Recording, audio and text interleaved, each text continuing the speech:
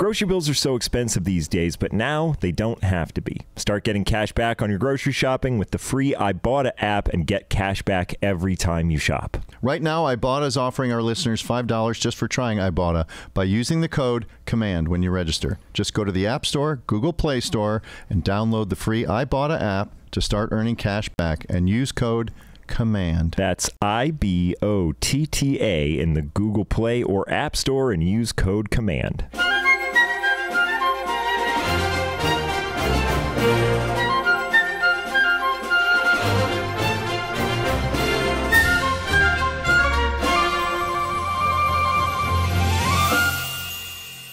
Hi, everybody.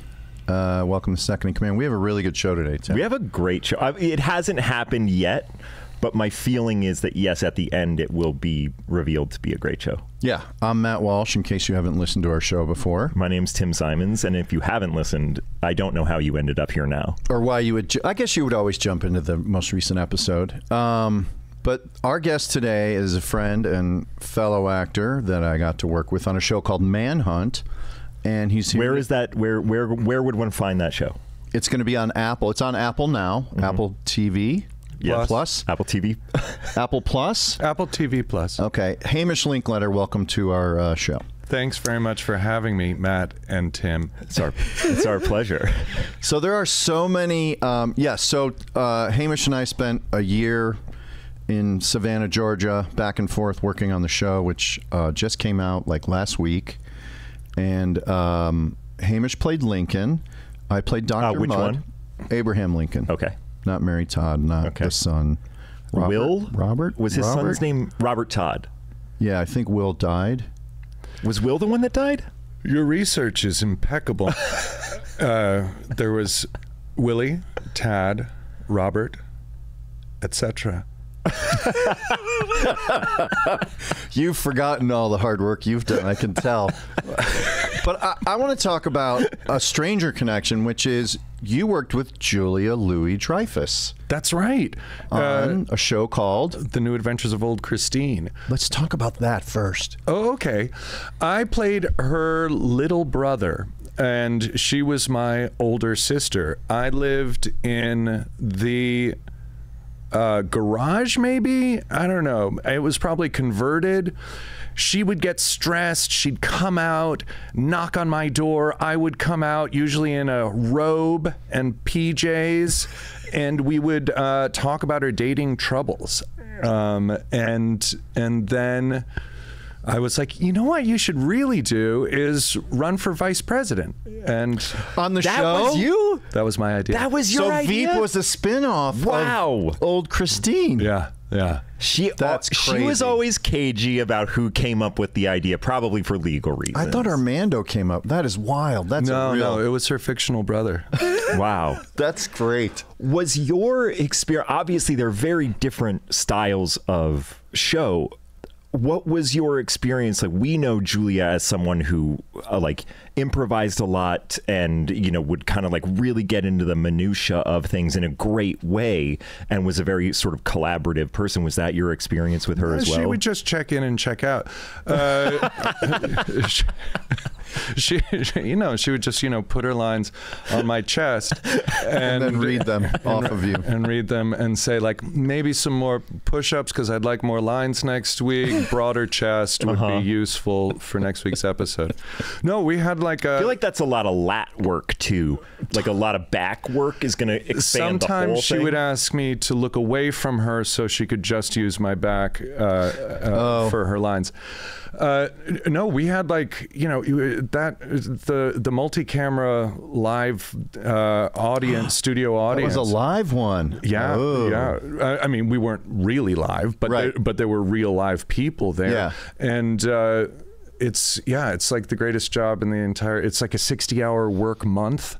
I've never done one of those. I've never even done a guest star on a live with a real audience. It's so cool. Yeah, you do these 20-hour work weeks, and then the fourth week you're exhausted, so they give it to you off. Yeah, that makes sense. Yeah, that makes sense. How did you meet? Did you meet Julia through that show, or had you known her before that show? No, I met her when I was auditioning for it. Wow. Yeah, it was the first time, like in the basement. Did we have kind of talked about this before? Did you have the same experience that we did? I mean, like, she is a very open person. Well, at least to us. To you, she would just paint her lines on you.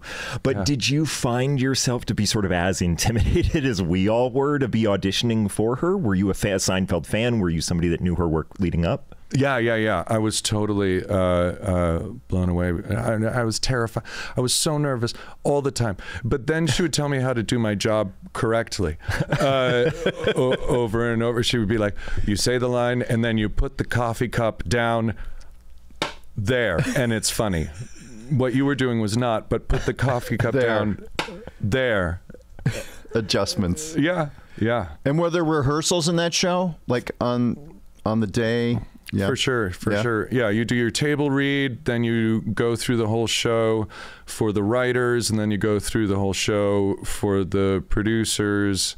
I mean, for the studio the next day, and then the audience rolls in. I actually don't know if that's correct. I think that it was a while ago.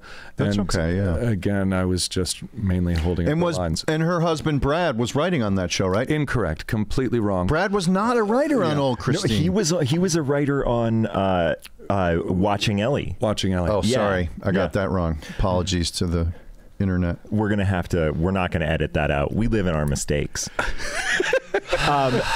So we don't know each other super well, and I want to get one thing out of the way. But off mic, we were trying to figure out where we had run into each other before.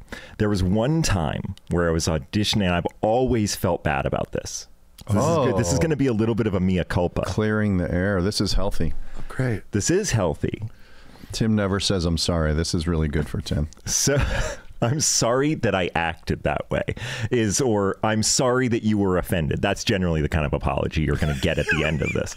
But so I was auditioning we were shooting in Baltimore, and I happened to be up in New York, and I got like an audition for a really small part in a movie. Well, I actually don't know how big. It wasn't a huge part in a movie, but whatever. I had to go audition, and I was in the casting office, and I had to catch a train back to Baltimore. Yeah. And I was in there, and I think they just didn't notice that I was in the room. Yeah. Because like 4 or 5 people would show up and then go in, and then show up and then go in. Yeah. And then you showed up. Yeah. And they were about to bring you in, and then they saw "Excuse me, buddy." and I was like, I'm really sorry to do this. Yeah. I have to go catch a train, and I had to like jump in front of you, and I don't know. Was I gracious? I mean, you were gracious, and you weren't like, hell no, you're not going to do it. Right.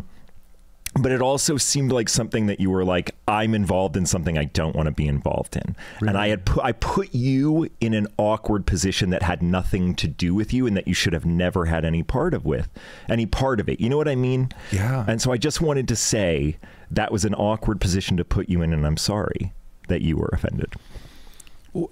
You're welcome. Okay. Is that what you say? When someone says I'm sorry, do you say you're welcome? I think you say I forgive you, or it's fine. You know what? I kind of remember this. No, I do. I was like, oh my God, that's that guy who's taller than me. And then he should go first. You know, it's like it is by height. What people don't know about the business height is before beauty. Actually, is the saying. Did either of us get that job? Did you play Tall Brian in the movie Whiskey Hotel Foxtrot or Whiskey Tango Foxtrot? Did you play Tall Brian?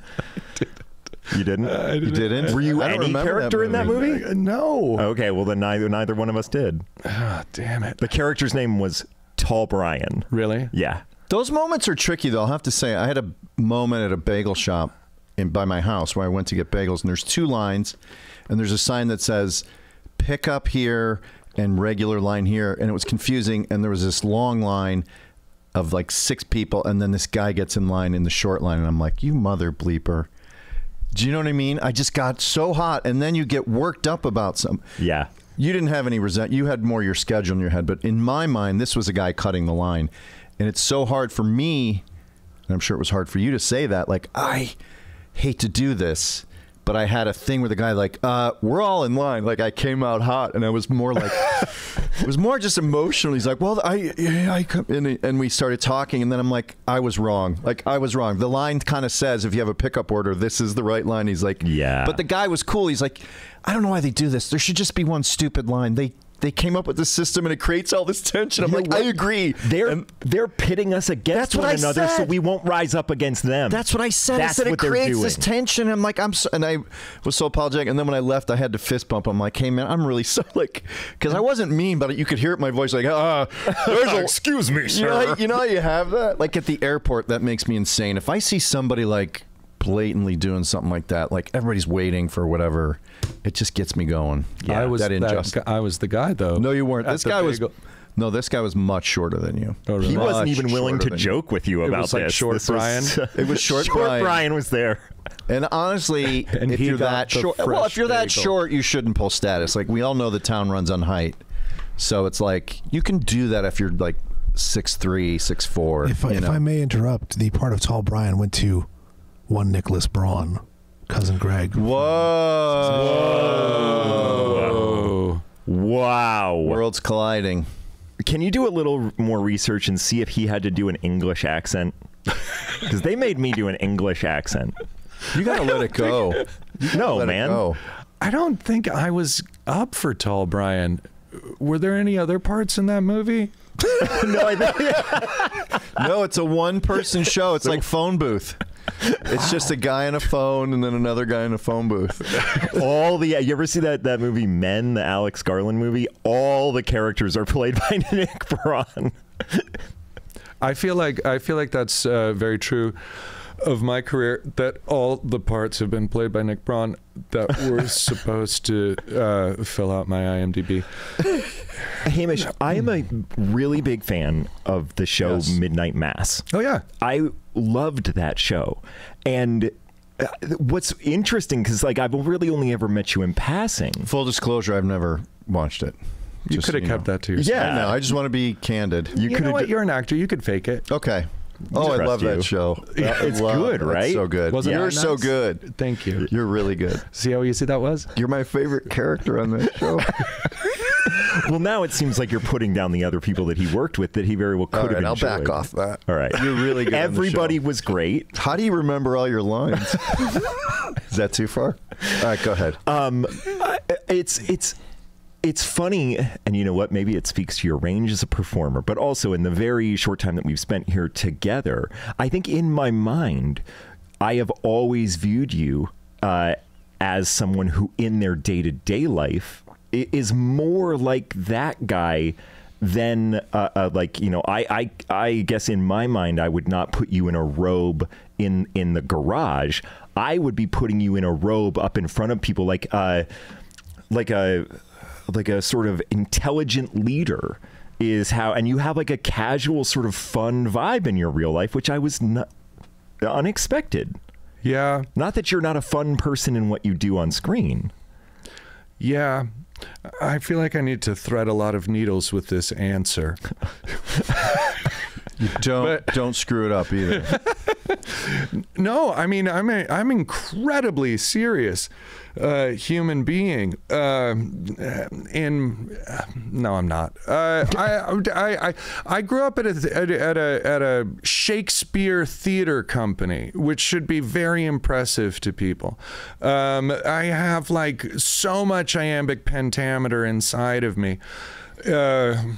If you play this back, you'll find that it was all rhyming, and We didn't know it in the moment. Well, that's wild. No, there are subtle hidden consonantal rhymes all the way through my responses. And then it turned out and so I came out to Hollywood and said, check this out. And Hollywood was like, you're kind of funny. So I ended up playing some people who could tell jokes. But on the show, were you funny in Midnight In Midnight Mass? Now Yeah. you're revealing your ignorance of the show. It's okay. I've expressed my ignorance. No, I was not very funny. I was a Catholic priest who eats people. For a good cause, he thinks, but no, that was a serious part. There was a real like amazing, I don't know, like emotionality to that role that you brought to it, like that could have just been, oh, this is a bad person, but even as, I mean, like, I don't know, man, it was just a great performance of, even as you are doing all of these somewhat terrible things, there's sort of a mystery to it in some ways, and you kind of can't figure them out for a while. But I just loved that, like, even as you kept doing bad things, you were, as an audience member, being like, I don't know, I might be kind of with him on this, you know what I mean? And I really loved that about your performance in it. Well, I think my sense is that when you play like a sort of bad guy, that you it's always helpful if that person thinks they're doing a good thing. So you can always be playing sort of positive actions through it, and he really does think that. We're gonna cut that out. Okay, that's for so you. nice of for you. I appreciate that, and for the CDC. I think so. That's all. You know, you try to figure out what the positive action is, and you go through it. Also, it was like a super emotional time when we shot that, because we did the table read of Midnight Mass on March 11th, and I was going to be flying home the next day because I had a few days off before shooting started. We were in Vancouver, and I'm sitting in the airport lounge, and on the TV they're saying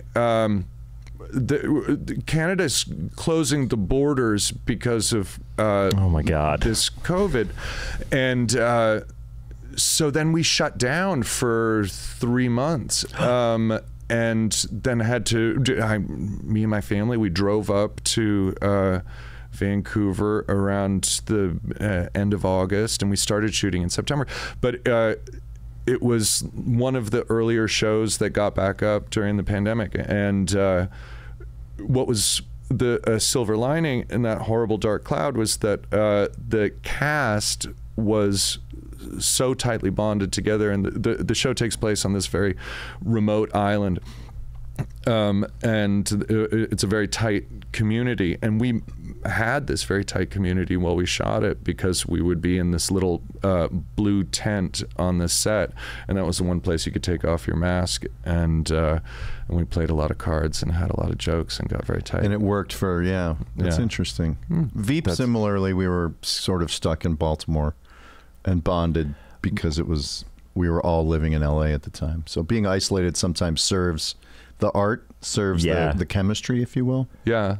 That, honestly, not knowing that, it makes a lot of sense, because the ensemble like is really incredible in that. Like it has a flavor of that. And also Mike Flanagan, who created that show, he works with the same people over and over again, so they all know and love each other so much. So it's very easy when then they have to chop each other up and stuff like that. There's a real loss. He seems like a rad person. Yeah. Like from all outward appearances, he seems like a rad guy. Was it fun to work with him? Yeah. I mean, he's phenomenal. He writes, directs, edits the thing. And you show up on set and there's a huge board that says what you're going to be shooting that day, down to like the half hour of like, and then we'll be turning around to here, and we'll be going over there.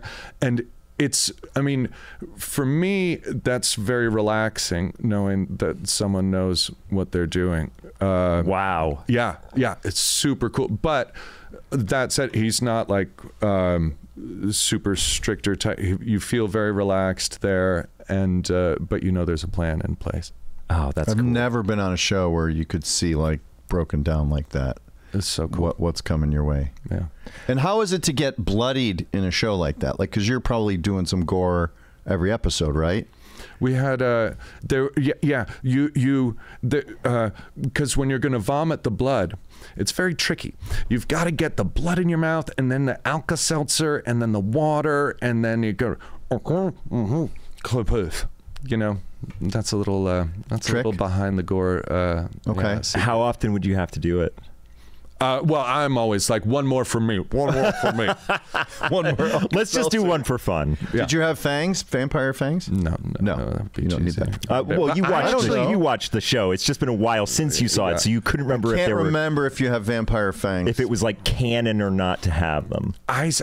Curiously, I actually have very sharp canines in life right now. If I smiled, which I won't, you would see very sharp canine, and maybe that's why I was cast. Never have them. Having worked with Walsh on Manhunt, do you think that he would have fit in with the ensemble? Do you think he would have been good around the card table? Just as if he's not here. Answer the question as if he's not here. Like I said, wonderful intimacy. Matt is complicated with intimacy. So who knows? We'll see next time. That's a no. Yeah, that's a polite no. I appreciate you handling that way.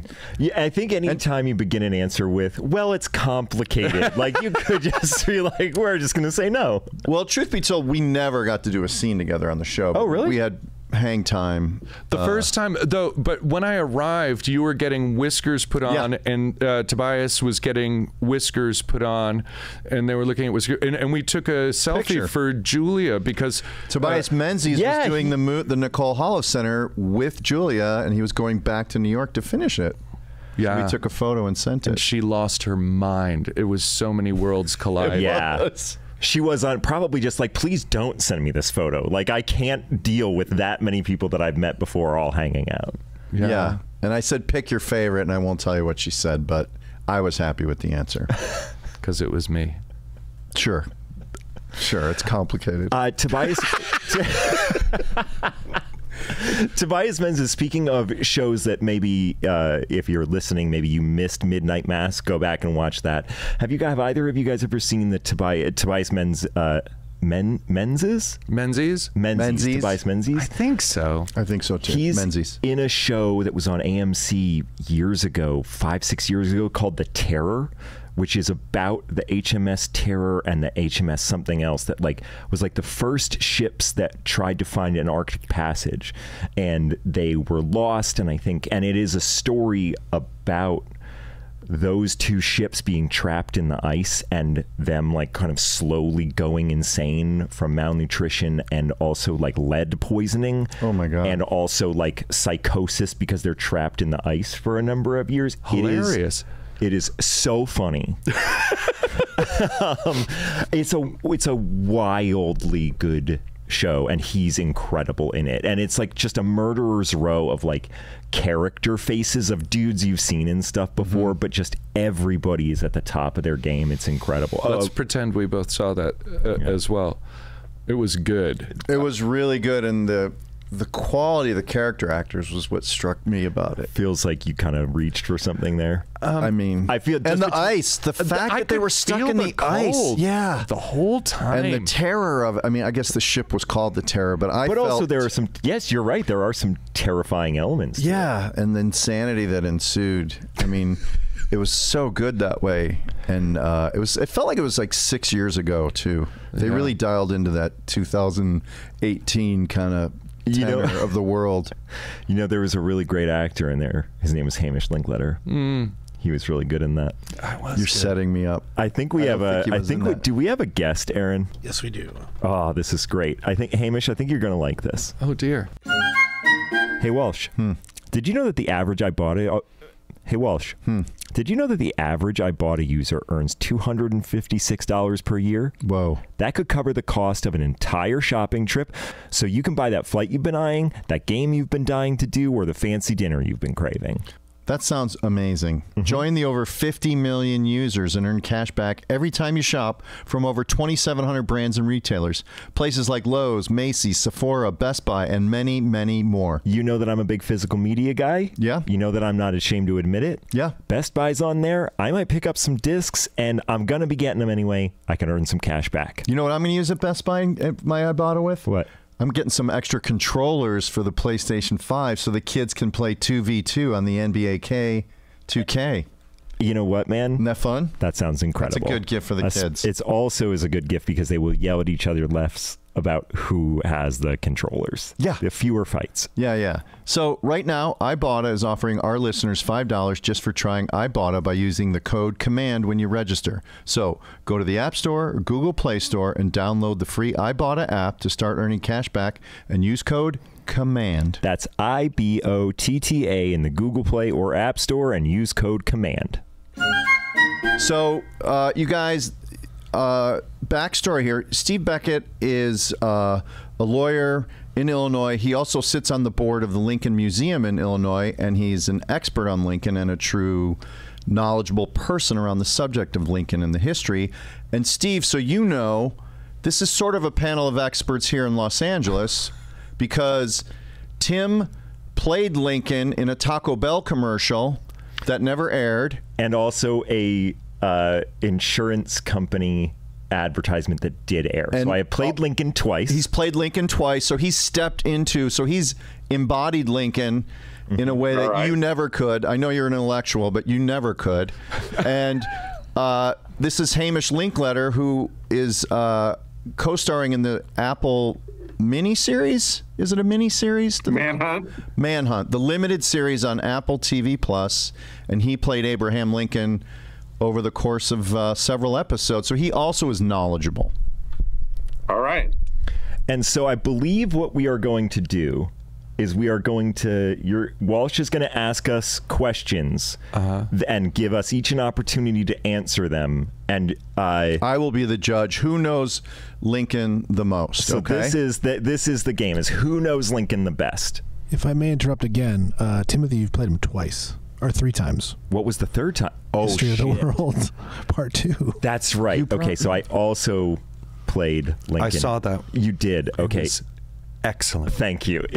In a way, I have not seen your Lincoln yet. Was it hard to get over someone playing him so well and then just bring your own self into the... I'm glad you said hard to get over. Yeah, it was like I was climbing you, trying to see the light, and I don't know that I ever got to the top of your mountain. Okay.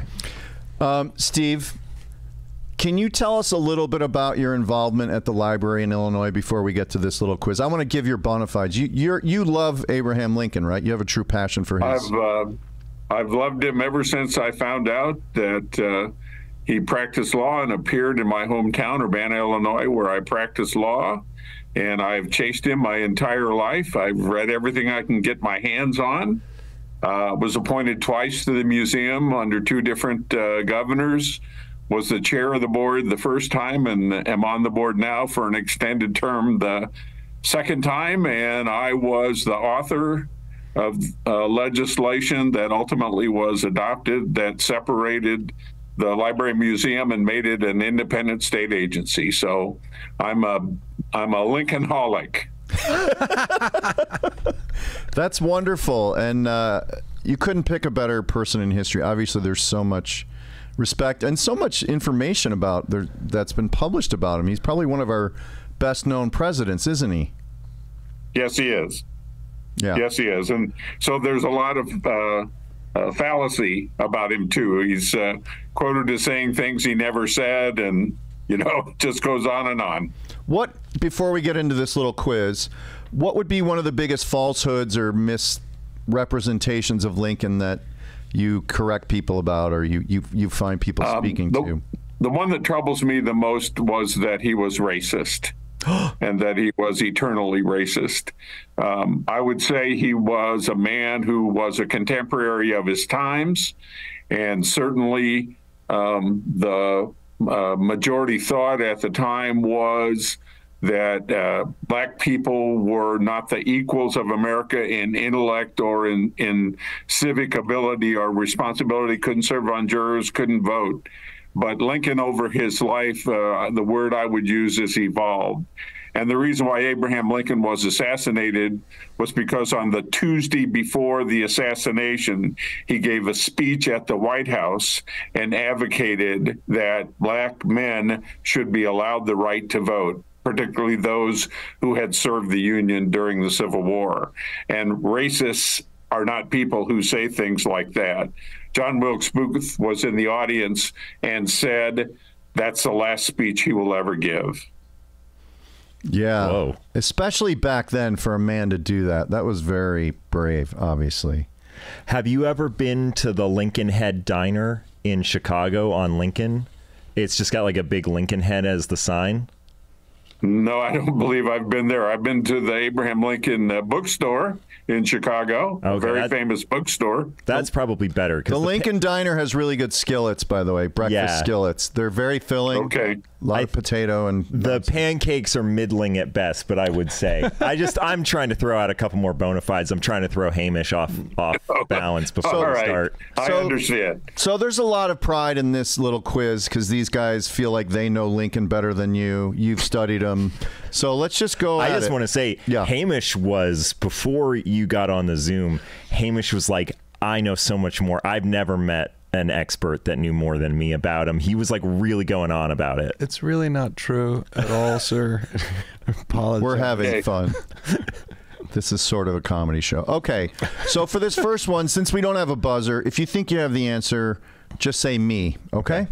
Okay. All right. Lincoln was very well-spoken. Did he speak any other languages than English? No. Correct. 20 points for you, Steve.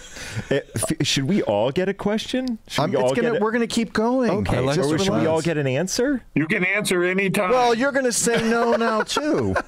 Well, no, not to this one.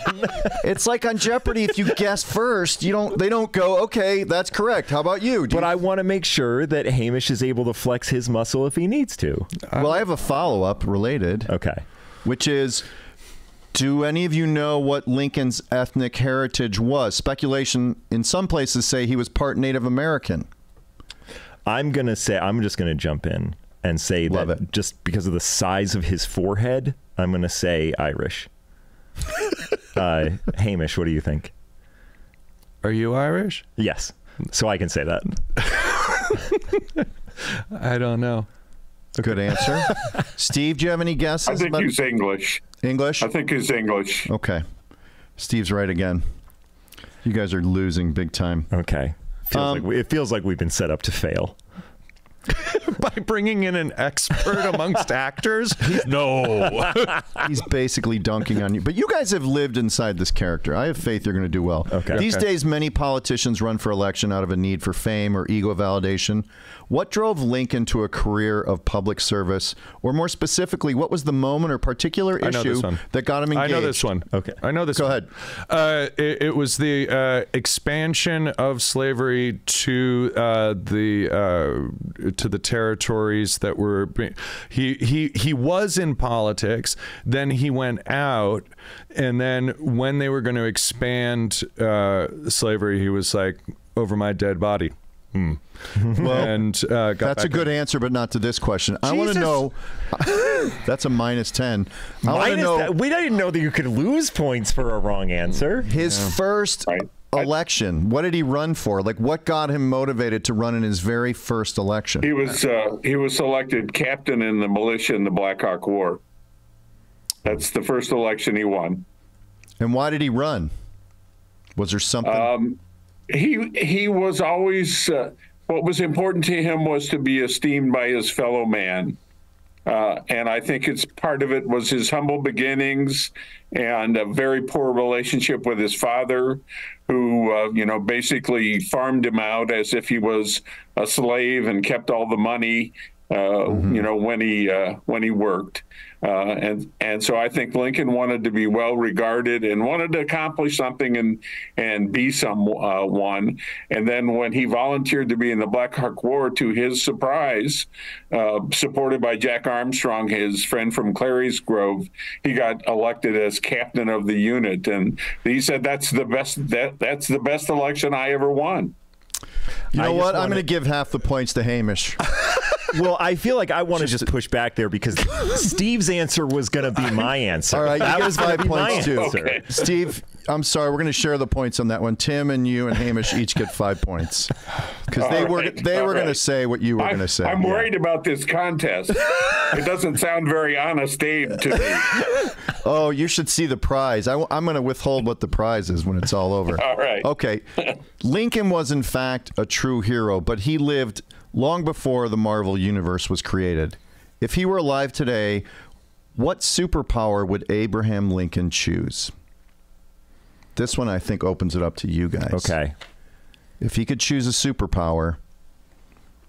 Hamish, do you want to go first? Oh God, I was like, I thought, like, what would they cast? I thought the question was going to be who would he be cast You as? constantly want a question that you want to answer to, but you have to answer the questions I'm asking. But that's a good actor on a press tour. He's answering the question. You're right. That's that a politician he wished too. Was asked. All right, answer whatever question you want because you're a guest. Go ahead. Well, because I thought it would be Mr. Fantastic because he was tall. Okay. And stretchy. Okay. That's a good. And yeah, and actually that is, because I mean, wouldn't you say, sir, that his great skill was being flexible while always having a terrific spine, but he was very adept at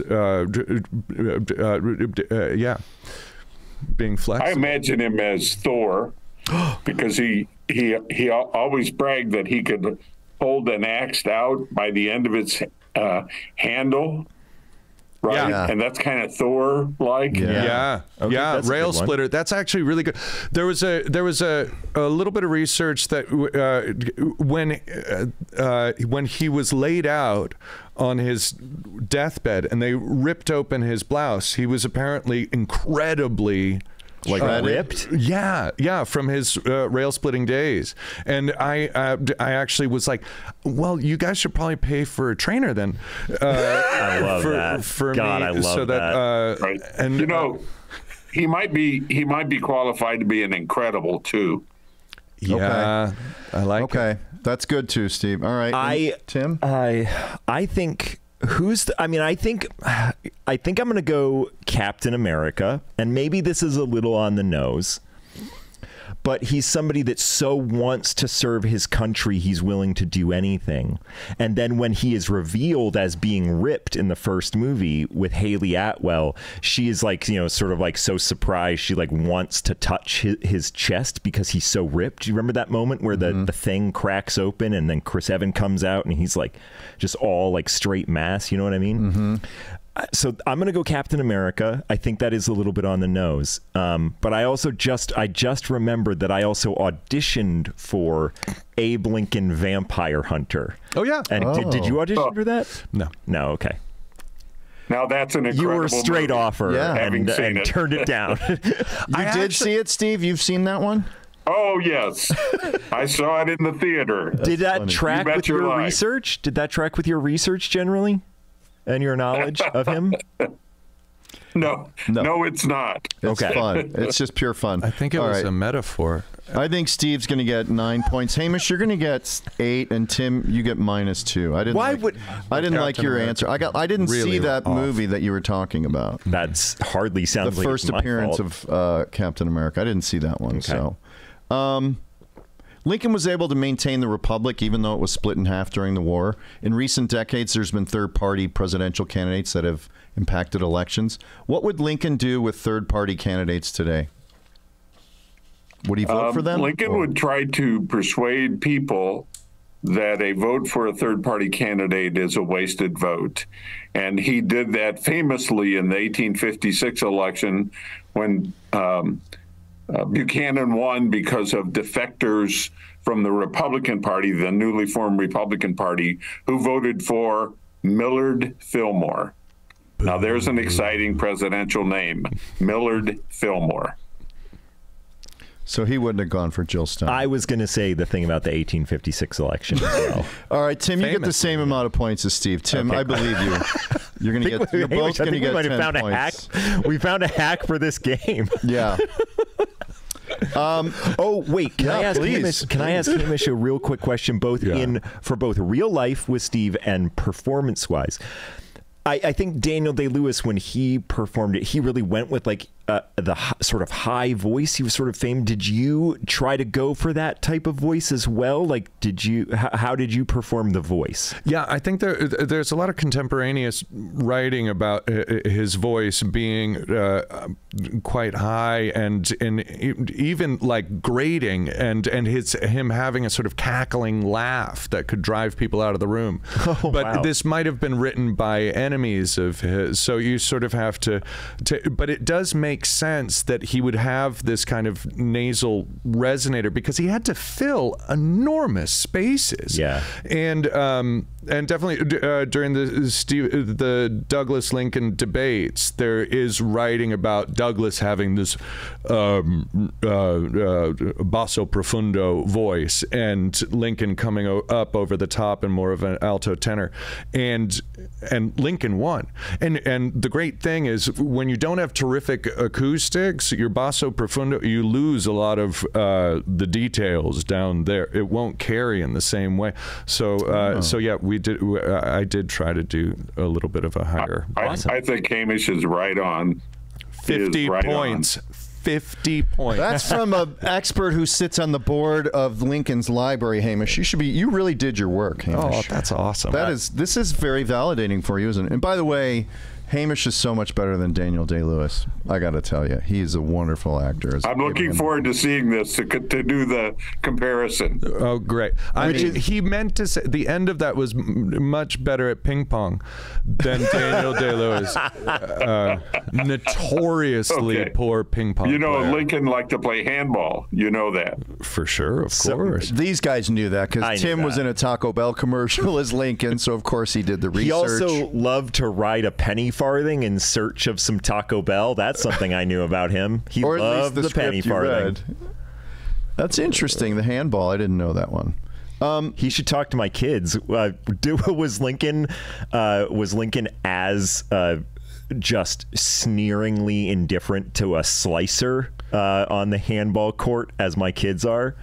Or an atomic bomb, an A-bomb? They hate the slices and they hate the A-bombs, and I'm sure Lincoln did as well. Well, I'm not sure they had handball courts. It was a little more rudimentary. Okay. And so I don't know about the slicer aspect, but he was long-armed and pretty darn good. I could see that. Seeing how talk to some California fourth graders and you'll know a lot more about the slices and the A-bombs. I love it.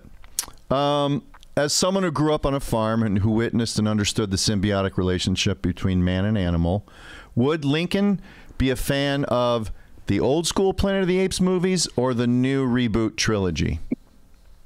I'm going to jump right in here. I think the reboot trilogy really does a good job exploring the depths of emotions of two warring factions with some empathy toward both sides, and do we have to be in this sort of war, and couldn't we come together? Is there a way to peace? I think he would be a huge fan. And also another thing, Abe Lincoln was a big mocap guy. He kind of anytime there was some motion capture that was used for animation and performance, he was kind of a sucker for it. So that's my answer. He would have loved to meet Andy Serkis. That's incorrect. And I'll tell you, I love this heated rivalry between the Lincolns. He would have gone for the reboot, but because of Charlton Heston, he was opposed to the original because of Chuck Heston's politics. Oh, wow. He was, he couldn't swallow that man as a human being, let alone suspend his disbelief as a fictional. Yeah. How about you, Steve? Any preference on the Planet of the Apes? I guess I would describe Lincoln as more of a traditionalist, and I think the original Planet of the Apes is a little more traditional than the later ones. So that's my belief. It's embarrassing, but you got that one wrong, Steve. These guys crushed you on that question. I know, yeah. All right. People are wondering if you're truly a Lincoln expert at this point, but we're gonna keep going with it. I just got a text from the board, and they're rethinking this second term. All right. Lincoln had a tremendous ability to collaborate with people of varying talents and points of view. How might Lincoln have handled the whole Justin Fields situation differently? Oh God, that is a good question. I wasn't expecting. Yeah, that is an excellent question. So we'll go around the horn. Lincoln. Yeah, go ahead, Steve. You're the expert. All right. So Lincoln would have brought. Let me interrupt. I'm sorry to interrupt you. Into, Sorry to interrupt you, because some of our fans who are listening might not know who Justin Fields is. Yes, I think it's important to provide. Contextualize. Justin Fields was a first draft pick for the Chicago Bears. He was the future of the franchise. They kept investing in him getting better. We got 3 seasons out of him, and then this year, since we have the first draft pick next year, the Bears just launched him to Pittsburgh, and we got no value for him. So that's sort of context for anyone who doesn't know Justin. Go ahead, Steve. Sorry to interrupt. All right. So my son is a high school teacher and a coach, and is crushed that the Bears let Justin Fields go. He felt Justin Fields was at the beginning of a wonderful career, and he feels that he's going to be a superstar someplace else and the Bears are going to make no progress because this is the sort of thing that the Bears have continued to do. And as I say, Justin would have been brought into the White House to sit down with Lincoln, similar to George McClellan, said that he's done a good job preparing the Army for battle, but there actually needs to be a battle. And that's what Lincoln would have done with Justin. Ooh. Wow. That's a great answer, guys. Good luck. Hamish? Now, this is a guy who's never played Lincoln. He studied him and read every book there is. So take with a grain of his opinion. I've never felt Lincoln like you guys have. Yes.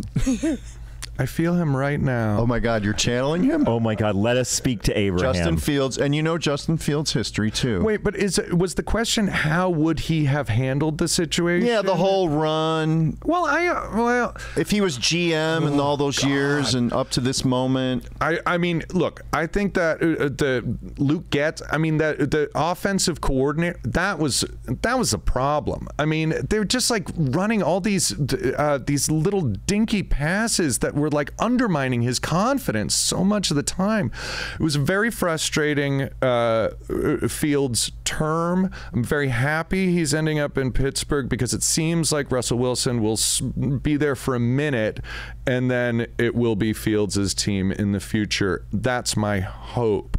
But I felt sad about it. By the way, I wore this T-shirt. I was hoping we'd talk about the Bears for a minute because I've got I don't know if you can see. Oh my God, are you a Bears guy? Yeah, this is a McMahon Peyton 86 campaign. Is it from 1986? No, it's from like Tuesday. Okay. But that's a great shirt. That's a winning ticket. That's a great shirt. That's a winning ticket. But why is McMahon on the top of the ticket and not Peyton on the top of the ticket? Well, they always favor the quarterbacks. That's wrong. I would rather have Peyton as president. What I loved about that answer because he channeled Lincoln. He channeled. He was answered it as I was doing that. Yeah, and I think that I didn't even realize it because you're an actor. It's just there. You're not acting.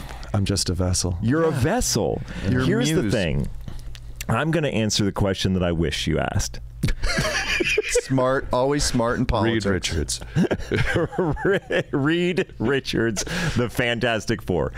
I think that when I should have, I think I was going to try to do this in first person, but I don't think I'm going to be able to. I think Abraham Lincoln, obviously he can see over the offensive line.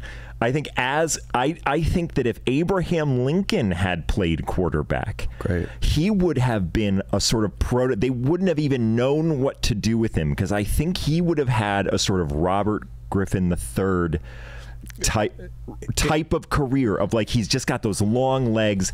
He can like really run. Incorrect again. Oh my God! It's Randall Cunningham. It's Randall Cunningham. You're right. Huge windup and those long strides. He's down the field in like 3 steps. I honestly, I wish I could advocate for myself in the way that Lincoln advocated for the country. I think Hamish is 100% right in that regard. He has answered that question correctly twice. Times. So Hamish gets 10 points. You get -5 Wait, again, he Kim, got and Steve 50 gets points. Steve gets 10 points as well. He got 50 points for something. Hamish answered 2 questions right and only got 10. I gave myself 50 Yeah, points but it's for harder on Zoom. He's working against. He doesn't have a home field advantage. Okay. You two are sitting with the question asker. That's a big advantage. So Okay. I've kind of. No, that makes sense. I think you guys want true false instead of essay. He's a lawyer. Can't you tell? I love it, Steve. All right, here's one. I'll do one more. And this is sort of an ethical question. Lincoln loved to tell a humorous story. Hypothetically, okay, imagine this hypothetical. If every time Lincoln told a story, he knew it would cause a random Union soldier to endure some serious tooth pain, would he still have told as many comic tales? Do you understand the question? Of course not, but I'll answer it anyway. You understand the show perfectly, Steve. Right. So Lincoln was very self-deprecating. And so if he could tell a story to make somebody else feel good, he would do so.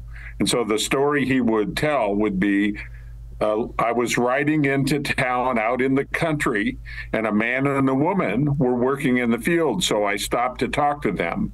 And the woman looked at me and said, "You are the ugliest human being I have ever seen." And I responded, "I'm sorry, ma'am, there's nothing I could do about it." And she said, "Well, you could stay home." 50 points. That's 50 right there, yeah. Somebody asked me this question recently. If every time, this feels blue and I'm very sorry, but this is I didn't ask the question. Like, if every time that you ejaculated, there was a 50% chance of, Hamish, I'm sorry. But again, I want to reiterate, I was not the one who came up with the question. If every time you ejaculated, there was a 50% chance that a dolphin would die, would you ever do it? And I think the answer is 50-50 doesn't mean ever. I apologize, Steve. I didn't know my co-host would go this way, but we're going to stay with it. So I think like 50-50 doesn't mean that it's going to happen every single. It could actually happen 0 times. Right. So I think with Lincoln being a lawyer. Yeah. Let's say he was a Lincoln lawyer. If Lincoln being a lawyer, he would understand that there is a probability that 0 Union soldiers would ever get tooth pain. Right. And so therefore he would still tell the story. Wow. Yes. And honestly, people's teeth were fucking awful back then. They probably always hurt. So it's blue on black. You know what I mean? Yeah. It's they were tears on a river. Tooth pain. Yeah. All right. Anyway. I'm going to give you 50 points too. Hamish? No, just no. I mean, that was not worth the response. I mean, the buildup. I mean, I guess it was. It got into physics, but no. You know, when I hear a blue joke, it makes me feel blue. You don't like a blue joke? You get sad? Yeah. You get sad? Yeah. Gail. And the blue one in the Civil War. The blue and the gray. Oh, way to save it.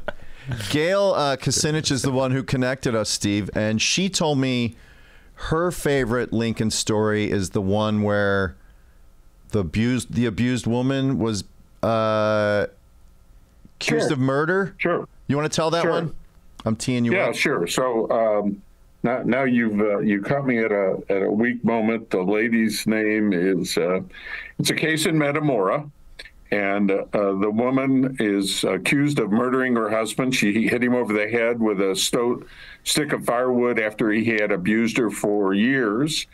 There was a jury trial. All the jurors were male, and the judge was a jerk. And they had a break, and Lincoln took her down to a lower level and told her that things didn't look very well. And they got back into court, and she was gone. And the judge said, where's your client? And he said, well, She told me she was thirsty, and I responded that there was mighty fine water in Tennessee, and she climbed out the window. He let her out the window because he knew she wasn't going to get off. Isn't that cool? And that's the Postville Courthouse. I'm gonna this is gonna be a reductive thing to say, but I think Abraham Lincoln fucking rules. Like, he fucking rips. Yeah. That dude's great. Yeah. He's the best. Well, right, do we have a final tally on points? Steve, I think you won barely by 1 point. Hamish, you're in second, and Tim, you're in a distant third. Okay. We're going to maybe get you a T-shirt of our podcast, Steve, for joining us. Mm-hmm. And you two actors, do you have any questions for Steve before we let him go? Because who knows, you may play Lincoln again, or I don't know. I had a question. Wonderful costume designer for the series said that Lincoln, and we did this, that he wore his riding boots like every day, and it seems like it would be hard to play handball in riding boots. So I was wondering if that was apocrypha, but I mean, I wore them all the way through the thing. He certainly wore boots, and one of the problems that he had was that he was so tall that his pants never really reached his socks, and so the riding boots were very helpful. That makes so much sense. Practical. That's a sock hack. Because people would call him you got your clam diggers on. They used to say to him, right. Very offensive to people from New England. I just want to let people know that. I am from New England. Where are you from? New England. You're from New England. So I wasn't offended at all by it. No. Oh, okay. Yeah. Did you have a question for Steve at all? Well, the question that I have is that thank you, number one. The first one is a statement. Number one, thank you so much for being here. And the question that I have is, could you let everyone know again, the board that you work for, where they can find out more information about Lincoln? This is the Abraham Lincoln Presidential Library and Museum in Springfield, Illinois. And we've been in existence for 20 years now. And it is, I'm thinking the last meeting, I think we are the most attended presidential library in the United States. I mean, let's be honest. We have more people come to our library and museum than any other presidential library in the United States. That does make sense. Come. It's a wonderful place. It's a wonderful experience. Bring the family. Abraham Lincoln is a god, right? For us, for America. Yeah, for democracy. He's like a god. Yeah. I will come visit you, and I'll reach out. And do me a favor, when you do watch the Apple series, let us know what you think of it. I'll relay it. I'm curious what your take is on the whole representation. I will do. I read the book. I love the book. Yeah, the book's great. I love the book. And don't forget to get one of the good skillets at the Lincoln Head Diner the next time you're in Chicago. Yeah. Okay, I'm going to be looking for that. It's in Lincoln Square, weirdly enough, I think. But anyways, all right. Well, thank you, Steve. You're very kind to step in. Thank you, guys. Nice to meet you. All right. All right. We can take off for a second. Yeah. We'll take a brief break. Brief break. And then we'll wrap it up. How is everything going? Jesus, he made us seem like idiots.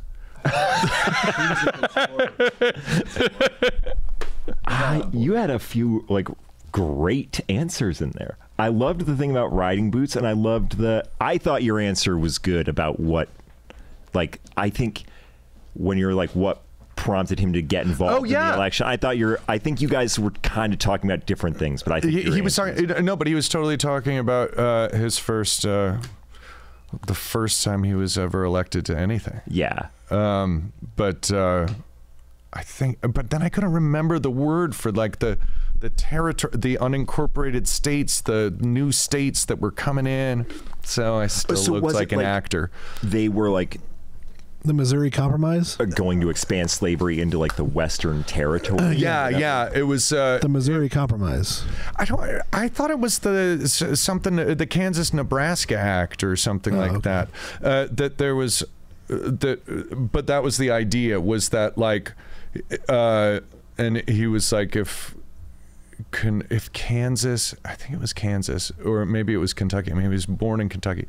If that became a slave state, he was absolutely not. I mean, he was totally opposed he was opposed to slavery, but he wasn't going to interfere with slavery in the states where it already existed. He just didn't want it to expand. And that was what he said in the first inaugural.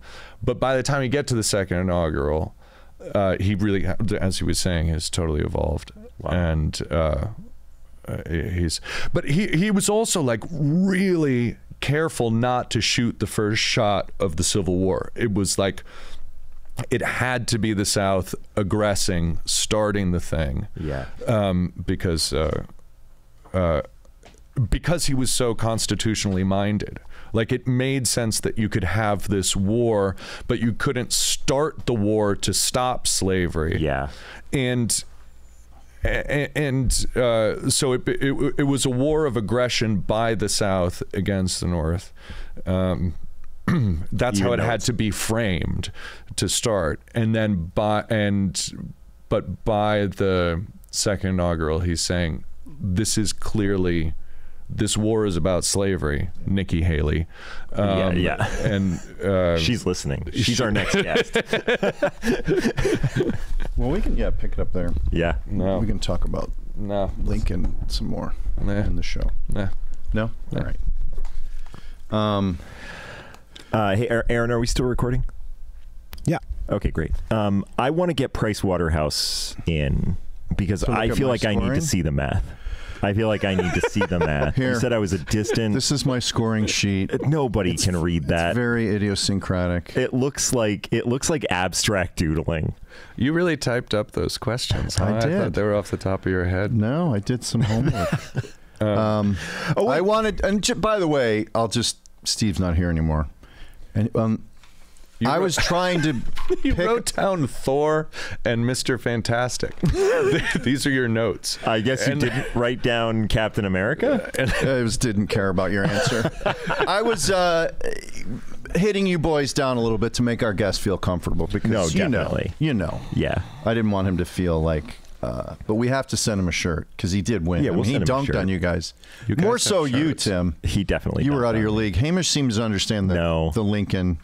I don't think your Taco Bell immersion really gave you an understanding of the man that is a god to our democracy. Well, yeah, but again, it was a short lead time. I didn't have a lot of time for research, and they were also like, can you ride a penny farthing? And I was like, yeah, sure, and I couldn't, so I had to learn how to ride a penny farthing. As Lincoln. And they were like, Nick Braun is in the other room. He's waiting to walk in here. You know what? When I actually started learning this, not a bit, when I was like, they were like, all right, cool, this is how you ride a penny farthing. And they were just like, yeah, you just get up on it. And I was like, oh, okay. And I fucking ate shit off of a penny farthing. And you immediately saw the people being like, we gotta find, but the thing is, all the prosthetics had been made for me specifically, so I knew I had time. They couldn't do no better in a couple hours. You know what smart. I mean? Yeah. But yeah, Nick Braun was on Tech Avail, but Nick Braun was definitely Tech Avail for a taco. I mean, for Taco Bell. You know what? Sorry, can we get Nick Braun on Taco Avail? I mean, Taco Avail. I wanted to ask him about Mary Todd because I feel like she's the one who gets the bad rap. Historically, I was asking, what are the things that people get wrong about Lincoln? I feel like she gets an unjust sort of historical smash. I mean, the biography that I read, when it was the Mary Todd chapter, it just said women, right? And then it was next chapter. Yeah. Well, it's really nice in the series. Monica Beletsky, who wrote the series, was really determined to have it be about a loving marriage, and that Mary Todd was going to be fairly treated. I mean, this woman who loses two of her children, one at 4 and one at 11, I think, and etc. And etc. lived forever, which made everyone really crazy. And guess who plays Mary Todd? Don't say. Who do you think's going to play Mary Todd in the series? Sally Field? No, too old. Wait, Hamish. Did she play? Hamish is. She did in the Lincoln. Okay. Yeah. Okay. In the Daniel Day. Okay. Daniel Day Lincoln. So so you're saying for Hamish, so I'm going to think a contemporary of Hamish. Yeah, or just a good actor. Yeah. Ariana Grande. As Mary Todd? Yeah. No. She'd bring us something. That's She'd bring outside the something box. to it. That's a little too far. Who did? Tell him who's your... Lily Taylor. Oh, that's great. Isn't that great? Great. The most loveliest of all lovely. And I never got to meet her on the set, ever. Yeah, that was Oh, on no, purpose. she didn't. Did you poison me? Did you poison her? I poisoned the Matt Walsh waters. Don't talk to him. He's a jerk. He's just like, I don't even want to tell you why. Just like, I don't know, I just avoid him. It's not. I mean, it's up to you. It's up to you. Lily, come here. He's coming. He's coming. I saved you. Yeah, Lily Taylor and I did a movie called Live from Baghdad. It was like an HBO movie about CNN when in Gulf War I, why they were there, and so we were friends. I mean, I've known her for like 20 years, so that was really nice. Oh, that's really cool. Yeah. But well, she does get good representation in the Lincoln in this series, Manhunt, and the book, I guess, probably as well. Well, not the one I read. Not the one you read, but in recent history, she's getting her just desserts and a more fair-minded approach to who she was and what she endured. Yeah, she lost so much. Yeah. I don't care if it's a dad joke. The joke, other than that, Mrs. Lincoln, how was the play, is an incredible joke when somebody's complaining about something. You know what I mean? Or like, I don't know. I really enjoy it. Yeah. And whenever anybody pulls it out, I'm like, that's great. Yeah. Solid. Yeah, it's a solid joke. Yeah. Okay. Well, it references a moment in history we all know, too. Yeah. There's very few jokes that I think do that. Is that joke contemporaneous? I mean, that's a dad joke from the 1860s? Can you imagine being the first guy to pull that out? Yeah. God, you probably felt like a genius. It was actually Andrew Johnson. It was his vice president.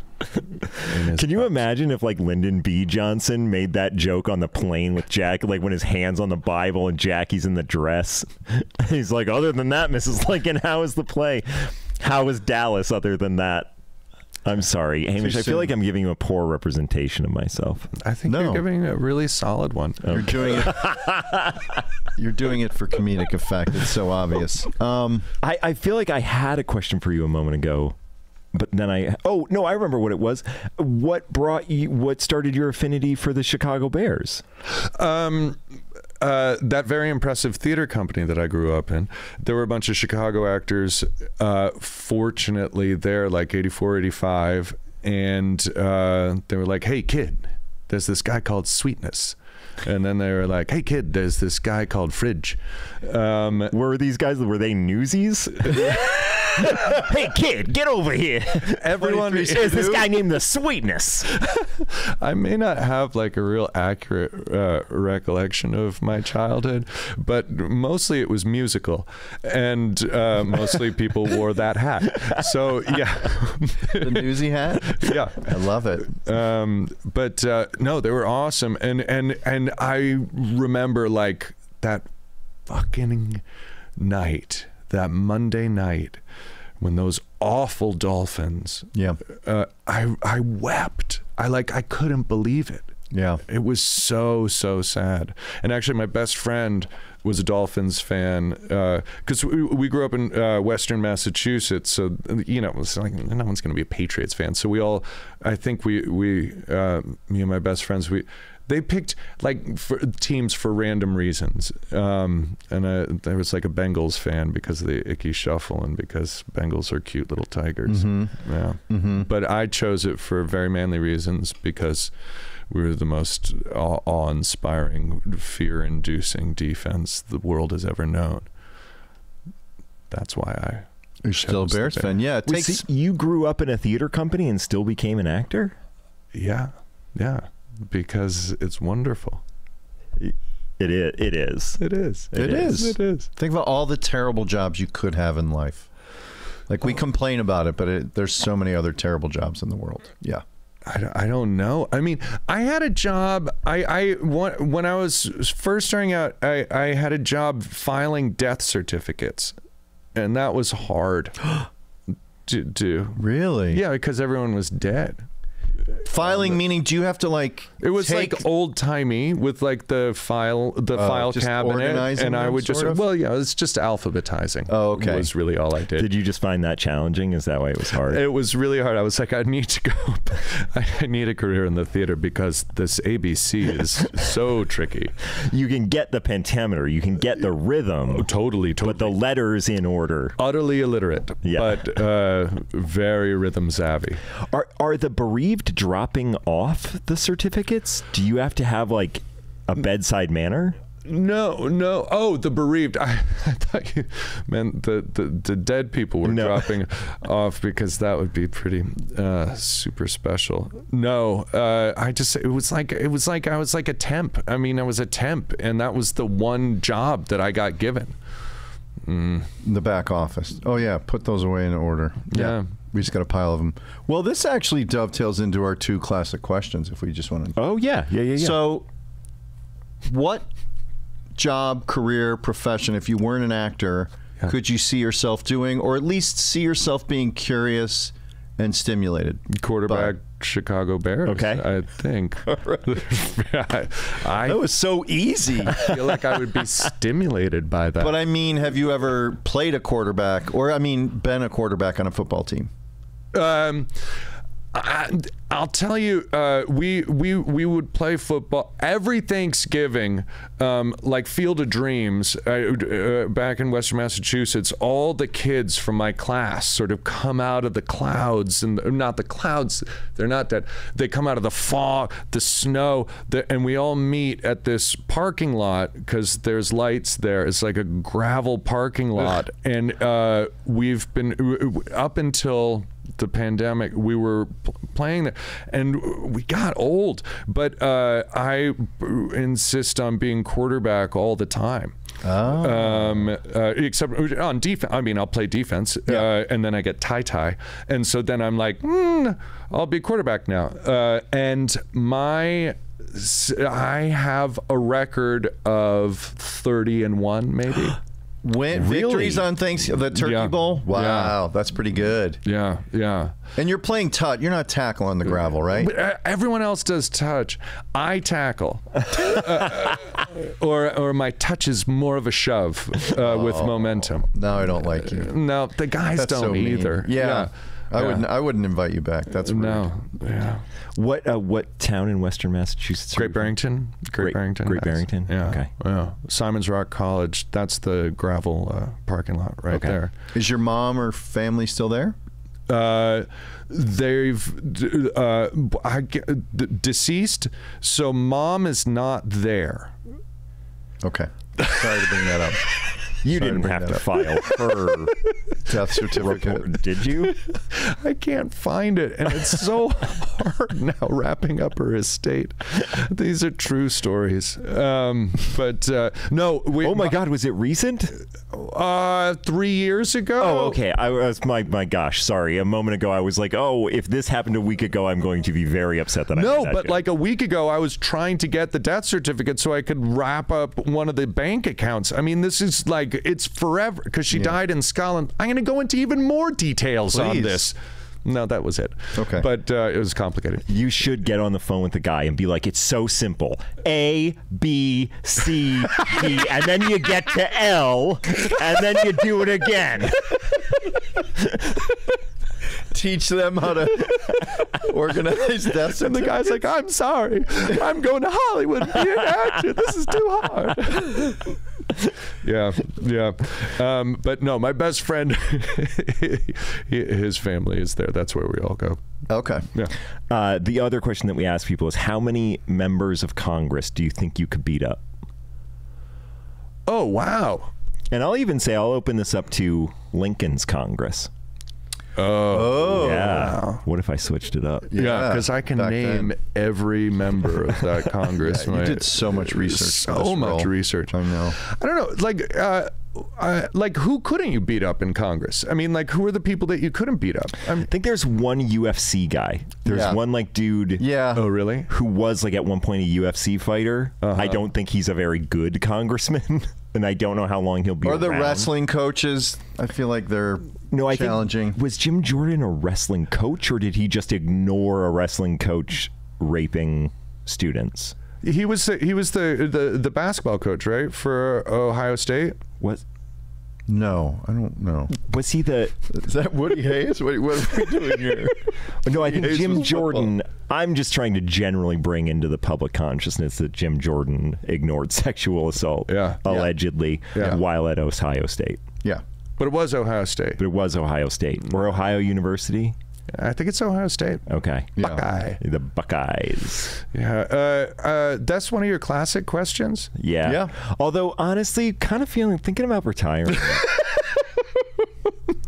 Because You don't have a passion for it like you used to. no, I think love when I that first started, I was question. like, oh, that's going to be a great question. Then realized everybody's like 45%. And I'm like, I don't know. I think you could do better. And they're like 90. And I'm like, great. And that's really how all of it goes.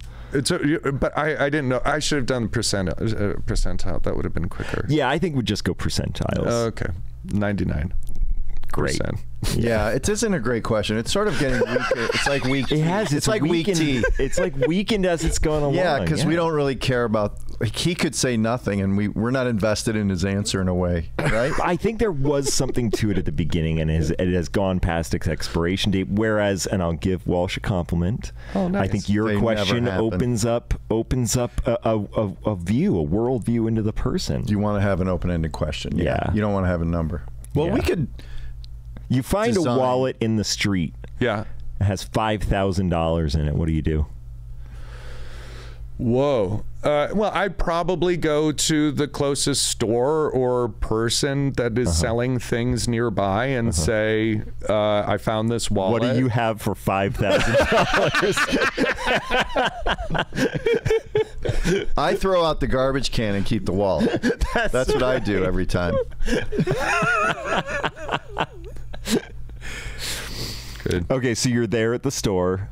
Oh no! And I'm like, I found this wallet with all this money in it. So somebody's probably going to come back over here, around here, and say, I lost my wallet. So you leave it with the give person it at the to- store? Yeah, I give it to the nearest. Yeah. What if you get a vibe off that person like, oh, this guy's not going to do anything but take the money as soon as I walk out the store? Like, you just get that vibe. You're like, you know what? I'll hold on to it. Here's my number. Like the person's played by you. yeah. and- Yeah. And like Despicable. you're trying to explain Without that a guy spine. to Lily Taylor later.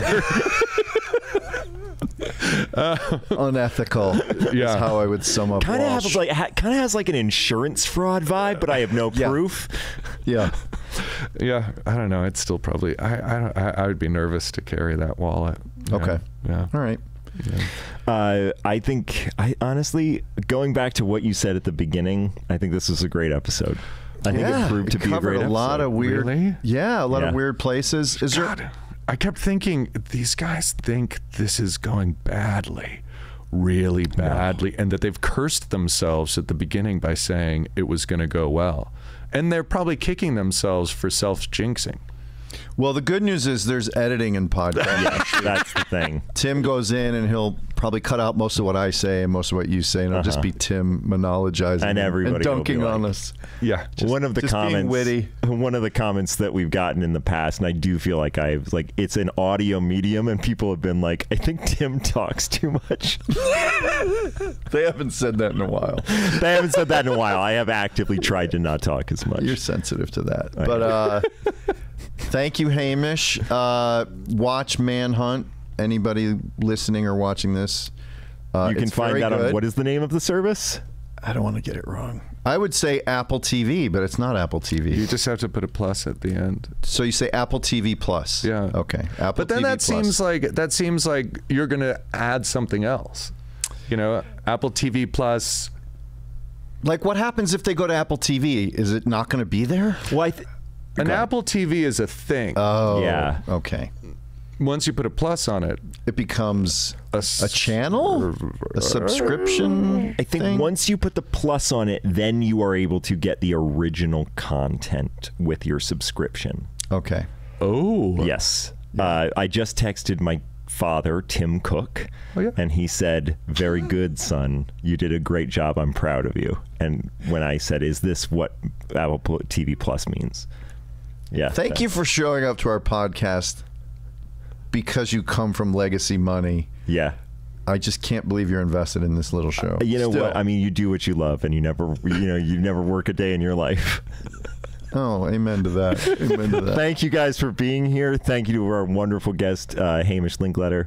Steve Beckett at the Lincoln Library in Illinois. You can find us wherever podcasts happen, and you can also find us on the website youtube.com. And you can also just rate us 5 stars and leave a review, and let us know which Lincoln you thought was the best. Yeah. Oh, I thought you were. I thought you were. Oh, yeah. All right. Peace.